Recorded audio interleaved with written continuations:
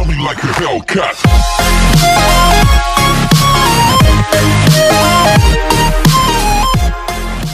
Hey everybody, what's going on? Welcome back to the channel. Before this video starts, don't forget to hit the like button, subscribe if you're new, and turn on post notifications so you never miss a video. We are trying to get 100 subscribers for 2021, so please do hit that subscribe button. I did hit 100 subscribers, but something kind of glitched. I don't know what it was, but I went back down to 95, so I don't know if a bunch of people just unsubscribed or what, but whatever it is, we only need 5 more subscribers at the moment to hit 100 subscribers. We can do it, guys, so please do hit the subscribe button. And also, before this video starts, my buddy Orion over on the Cardmonger YouTube channel has launched a website where he reviews playing cards, and it only takes about a minute to read the review, and you can find out whether the deck you are purchasing is for you or for not. So, like, if you're trying to order a card online and you want to know if it's a good deck, all the pros and cons about it, you can check out his website, and it will tell you everything you want to know. It's a very convenient website. I think you guys will like it, so definitely hit the link down in the description to check out his website. And don't forget to follow me on social media. All my links to my social media will be down below, so you guys can follow me on Instagram, Facebook, and Snapchat, all that stuff, guys.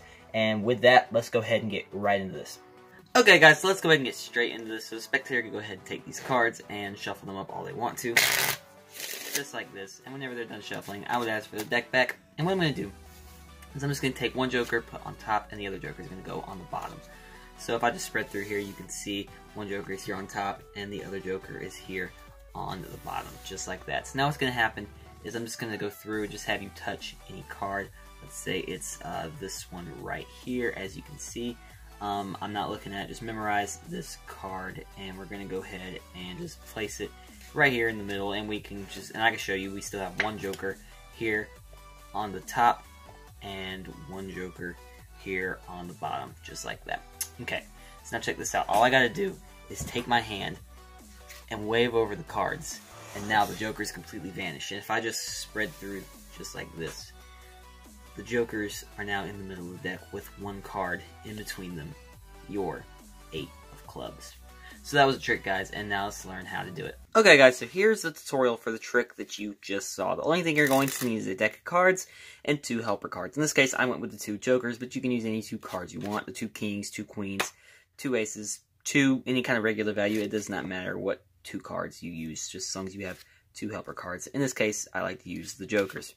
So before you place the jokers on the top and the bottom of the deck, you're just going to hand the cards over to the spectator and have them be shuffled by the spectator.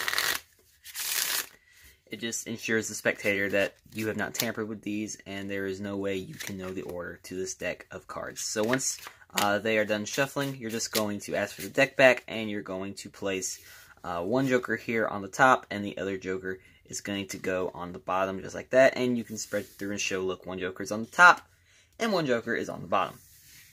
So now what you're going to do is you're going to take your deck and you're just going to spread through and have them touch the back of any card.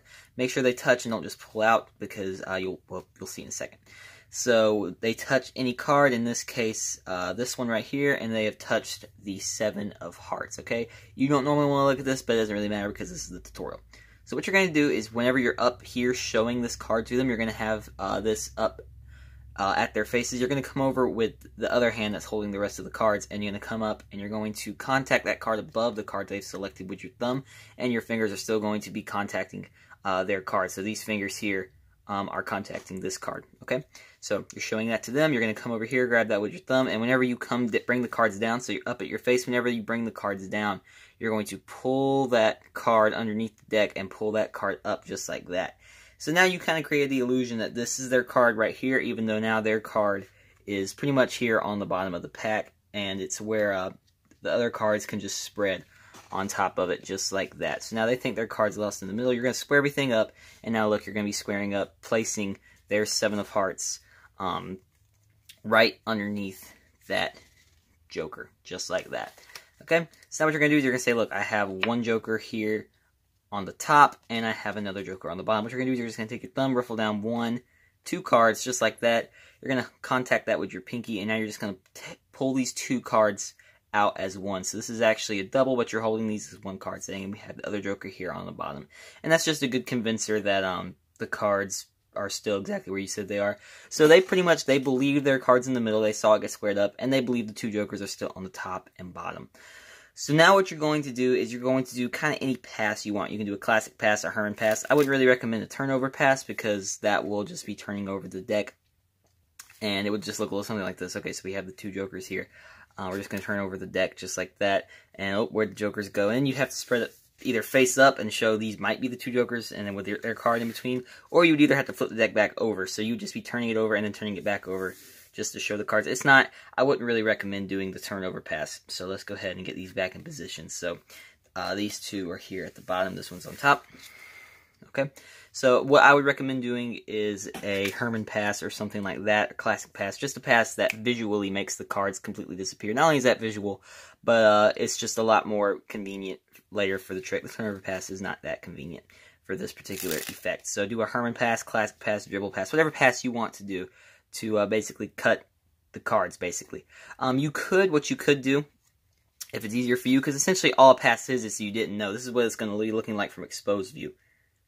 You're simply just cutting the deck invisibly. And you're doing that really fast so it looks like the cards vanish from thin air. And whenever you do that, you're cutting the cards. So you're taking their card and that joker and you're placing them on top of this joker. And so now that's pretty much sandwiched. So what you could do is, yes, you could cut the deck. You could just simply say, all right, look, we're going to cut the deck, snap our fingers, and the 2 jokers are now in between.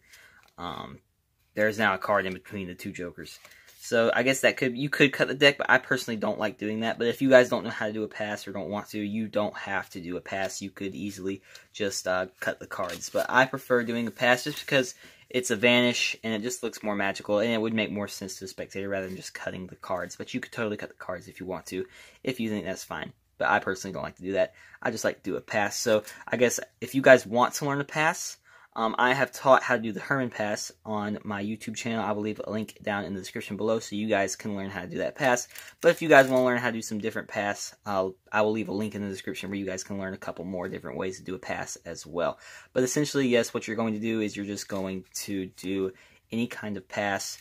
I screwed up on that, my bad. You're going to do any kind of pass to supposedly make the cards disappear. And just a little hint, if you're doing something like the Herman pass, for example, like I did, what I recommend doing is after you have put the cards on top, the moment it comes here, you're going to start waving your hand over it. So it looks like you took your hand and just waved over the cards just like that to make the cards disappear. So one more time, you're going to control that card to the bottom, and you're going to do any kind of pass you want to do. That wasn't super great, but whatever. And essentially that will have controlled that card to being right here in between the jokers.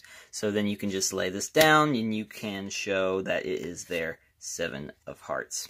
So that was the trick, guys. I hope you guys enjoyed it. Remember, guys, we are trying to hit 100 subscribers before 2021, so please do subscribe to the channel. With that, I will see you guys in the next video. See you later.